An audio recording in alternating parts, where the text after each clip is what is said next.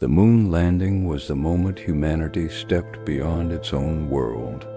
During Apollo 11, on July 20th, 1969, humans set foot on the lunar surface for the very first time, leaving a footprint that will remain for millions of years. We brought lunar rocks back to Earth, left scientific instruments behind, and never returned. For over 50 years, the moon has known only robots and silence.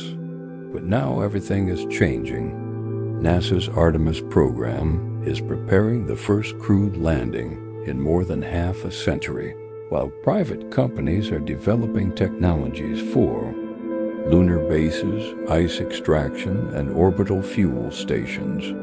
In the coming years, we may witness the beginning of a new era, the era of exploring and colonizing space, with the moon becoming the very first step in this vast journey.